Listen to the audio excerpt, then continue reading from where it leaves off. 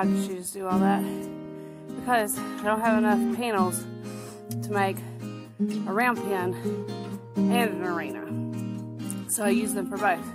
So when I have horses that need to be worked in a round pen, because horses need that from time to time to learn their respect, and Addie is really out of shape and she hasn't been worked, and so she needs a round pen. So I had to make a round pen to work her. And I'll also do my lessons in here. It's really good if they're working on their trot. It's a small space and they have to control their horse without being on a lead line. And I have one today that's working on posting. So it'll be good to do my lessons in for today, and then I'll fix it, and then I'll do it again next week whenever I work Addie.